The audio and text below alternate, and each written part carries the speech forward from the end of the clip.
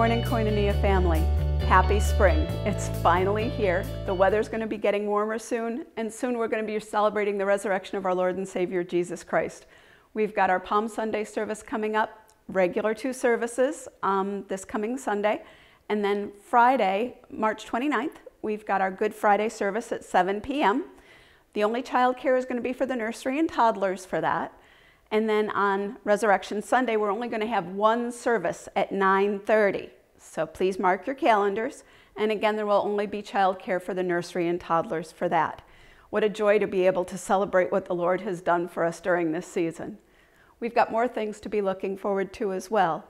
This coming Wednesday, we have a guest speaker for our Wednesday evening service. Reuben Blakeman's going to be talking about the day of the Lord and be in the book of Joel.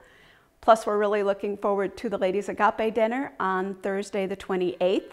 We're going to have great food, great fellowship, wonderful worship to our Savior, and then Maddie Souza is going to talk about going from a victim of the world to a victorious woman of the Word.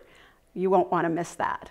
Another thing we're looking forward to is the next Spiritual Stronghold Seminar, which is going to be on Saturday, April 6th from 9 a.m. to noon. This time, Dylan's going to be looking at busyness. How many times have people asked you how you're doing? You're like, I'm just so busy. Yeah, been there. He's going to examine how busyness can interfere with our relationship with the Lord. It's become epidemic, and he's going to help us to look at our schedules and find that balance so that we can follow the Lord and still be productive. So you can go on the app to sign up there, or just come to the office and I'll get you signed up. While we're contemplating the blessings in our life, roof over our heads, food on our plate, clothing on our back, and a church that gives us the truth of God's Word, think of ways that you can give back to both the church and to the people of the church. There are various ministries that could use your help within the church, such as the meals ministry here.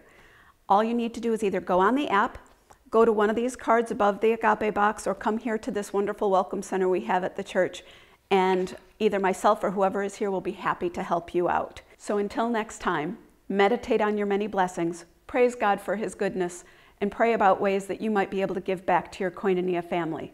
I'm looking forward to seeing you Sunday.